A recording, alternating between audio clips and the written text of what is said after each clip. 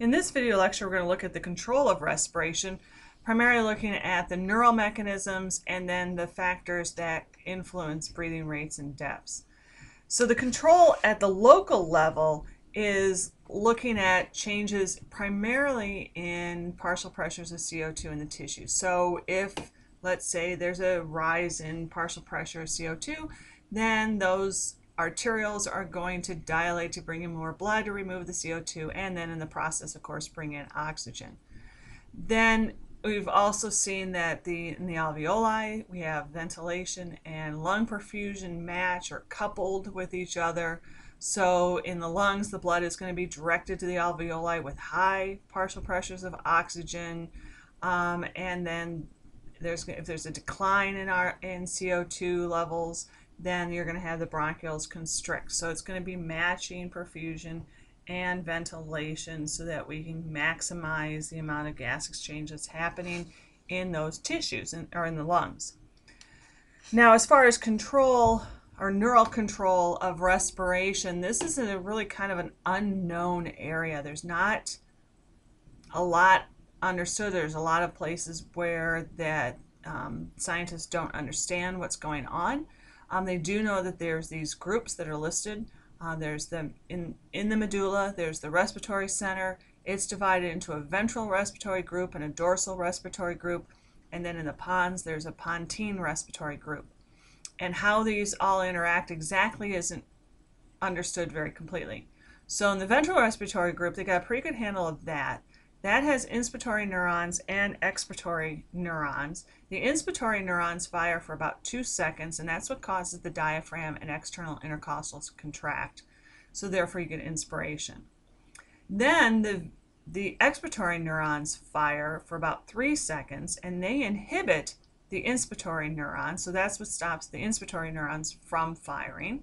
And so since there's no impulses now going to the diaphragm and external intercostals, they relax, and therefore you exhale.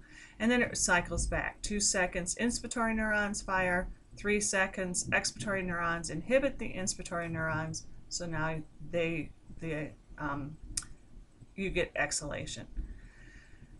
Involved with that, or influencing this ventral respiratory group, is the dorsal respiratory group. Now the dorsal respiratory group is going to integrate information from peripheral stretch receptors and chemoreceptors and then communicate that information in the VRG to change the rate of breathing in response to those chemoreceptors or stretch receptors.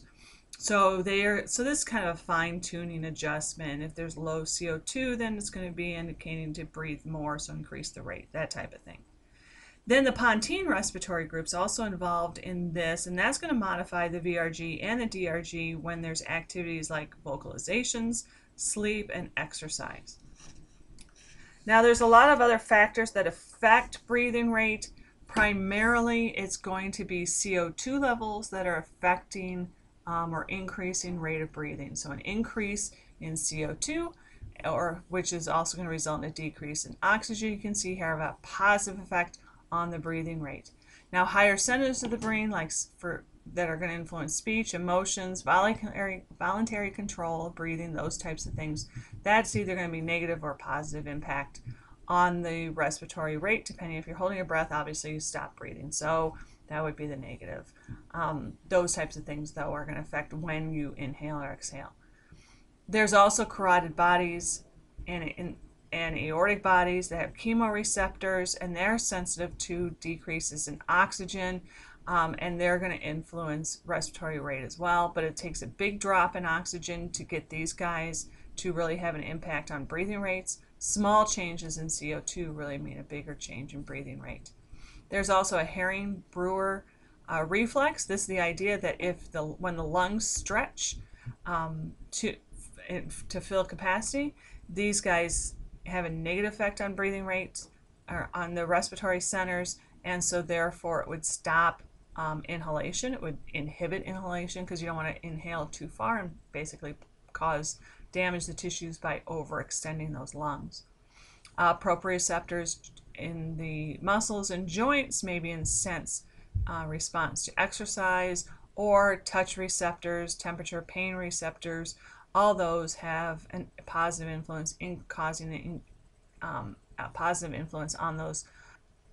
And you can see here, it basically, again, it's the CO2 partial pressures that have the biggest influence. An increase in partial pressure of CO2 means a decrease in pH, or directly input of partial pressure CO2 through chemoreceptors in the periphery or central chemoreceptors in the medulla. Those cause these medullary respiratory centers to increase respiration and therefore increase ventilation, and that restores the CO2 levels and the pH back to normal. So that ends our look at the respiratory centers and our control of breathing, and the end of our respiratory system video lectures.